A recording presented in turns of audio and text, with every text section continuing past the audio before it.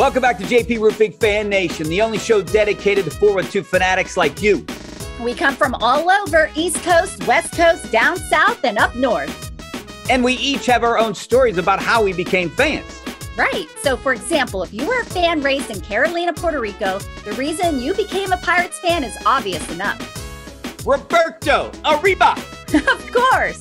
So what was it like growing up in Puerto Rico during Clemente's baseball reign? Let's find out. It was much more than statistics. There was a respect within the community. Growing up in Roberto Clemente's hometown, Evia Johnson caught the great one's passion for baseball and his sense of virtue. To help others and to respect everybody. That's a way of life for me, and I try to teach that to other generations and within my community also.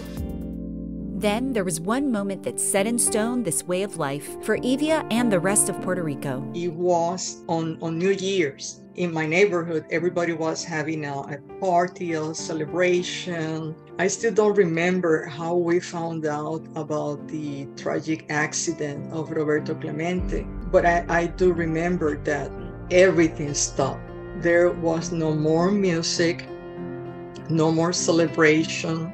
It was like losing an immediate family member.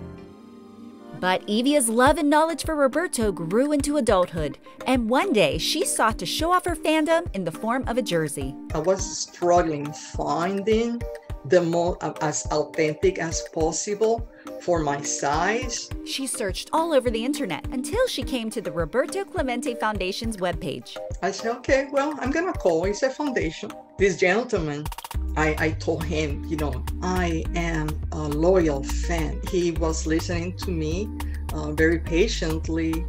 And then he said, I am his son. So Evie, when I told her who I was, then, everything changed. I don't have the jersey, but knowing that I am talking to Luis Roberto Clemente. I told her, I said, listen, we're going to be doing this event in Pittsburgh. It will be great.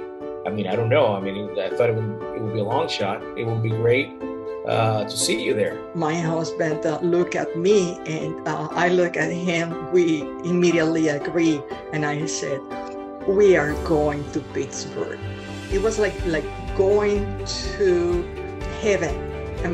This is Roberto Clemente's place. Seeing Evie after we spoke on the phone, it was like so great.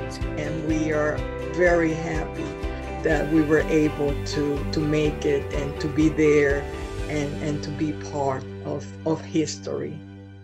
This weekend is the Hall of Fame weekend in Puerto Rico, an annual event that continues the great one's legacy of generosity and celebrates his legend all weekend long.